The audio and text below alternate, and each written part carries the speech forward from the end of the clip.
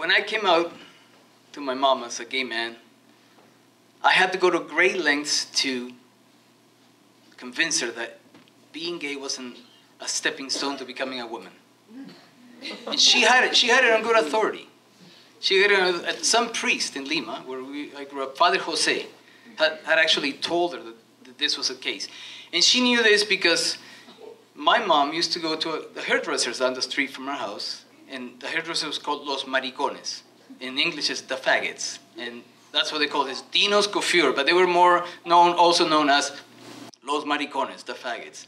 And I think she had felt guilty that she was giving her money to these sinners, I guess. And so she went to Father Jose, and Father Jose, oh, no, they're on their way to becoming women, so your money's actually helping them. And I think it was, because some of them, when I was growing up, I was looking at this, started growing breasts and becoming women. And there was, that's what they were into. Now, I wasn't into that at all.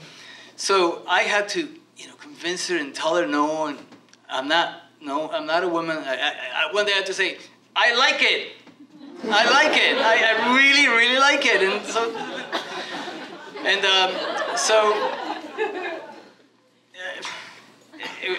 She finally got it. And we used to go to Pride together. And she actually moved in 1995 to Church and Charles, just steps up from the buckle of the Fruit Belt. I mean, she was living in the gay village, and I'm not, but my mom was living there. So, we used to go and enjoy Pride. And now, about 3 years before that, I started doing drag shows. And I created a character called Chabuca La Grande. Chabuca's a lot taller than me. She wears high heels. Chabuca sometimes wears short hair, sometimes long hair, it's like the Elizabeth Taylor look. Most times it's like, a divine Miss Am. She looks like Bette Midler sometimes. So she wears nice frocks and sometimes really tight little outfits. And she does shows. She used to do shows on Church Street. And so there's no way I was going to tell my mom, living on Church Street, oh, come to see my show, I'm a girl. No, there's no way I was going to tell my mother, after everything that I went through with her, that now I am doing drag shows. Now, my mom used to come visit me, and Chabuca had ousted me from my closet. My closet was actually Chabuca, so there was wigs, and there was frocks, and there was makeup, and there's a whole bunch of stuff in my house. And every time my mom came, it reminded me of when she used to come and visit me, and my partner and I were not out there, so we had to separate the beds and every different rooms and everything. And I had to hide Chabuca in trunks and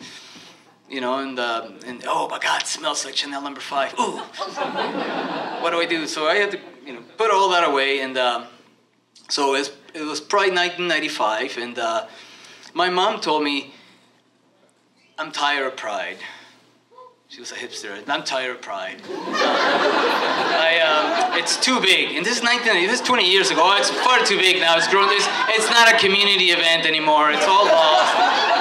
I'm not going. I'm going to go visit your sister in Whitby. And I said, oh, okay, good. I was so happy because I was going to come out as Chabuca on Pride. I was going to march, and I was invited actually to do a show at the North Stage. Now, the North Stage, when Pride was small, was by the beer store across from the 519. So my partner was going to dress up as Dame Edna. My friend David was going to, Dame Edna Everett, yeah. My friend David was going to dress up as a French maid, and I was going to go as Chabuca. And we were going to be all glamorous. And then our friend Sean, who's a singer, said, I'm actually singing at the North Stage. Why don't you come and become the Seanettes and sing, do Shoe Up, Do Bops Behind Me? And I said, oh, yeah, sure. So on that morning of Pride, we went to my friend David's home on Mutual, and we dressed up.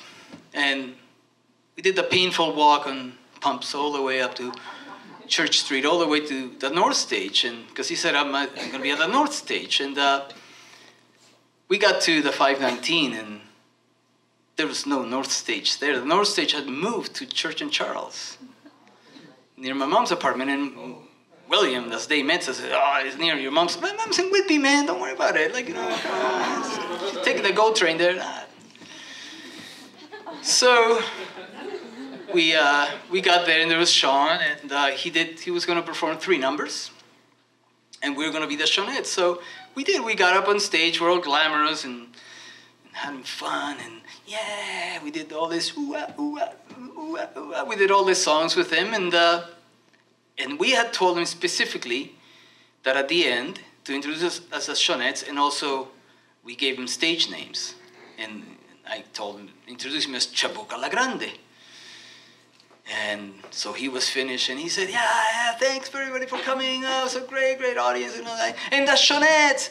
And then he forgot our names, our stage names. And so he said, David Bateman, William Zoe, Rico Rodriguez.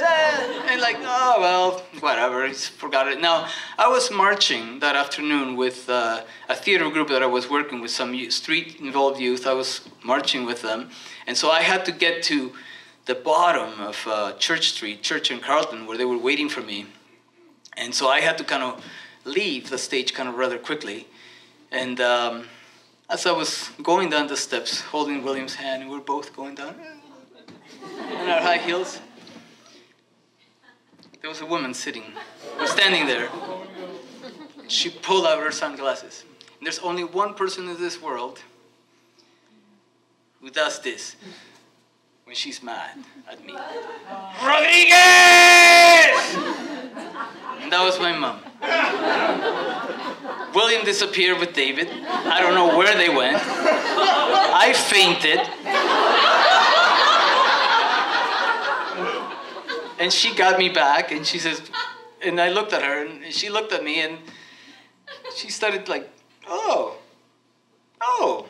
you look better than your sisters. Oh, and I really liked that, so I came back. And I grabbed her hand, and I said, I have to march. I'm late. Let's go. So my mom and myself, on our high heels, walked down Church Street. Now, on the way there, she looked at me, and she said, you know, when you were in the womb, because it's womb stories tonight, when you're in the womb, I thought I was going to have a girl. I said, you had both. You had a boy and a girl. And we kept walking. And then just like the Chabuca one day said to me when I was hiding her, one day she's going to ask for the wig, the makeup, the this, the nails. So yeah, lo and behold, she started asking me, can I borrow the wig sometime? And then she said, oh, who did your makeup? And I said, I did it myself. Can you do it for me? You're going to look like a drag queen, but like, besides the point. Oh, she says, no, it's so soft, and your features. Oh, I was so happy. And then Chabuca used to perform at a window show on Church in Wellesley every Sunday. And so as we were going by, there's all these boys sitting there, and they know me, and they started making a lot of noise, and like, hey, how you doing? Hey, Chabuca.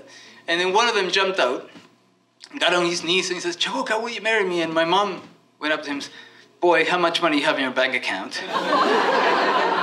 And he said, well, no. She pushed him other way, says, we have to march. So my mom and I marched, walked all the way to where the people were waiting for me.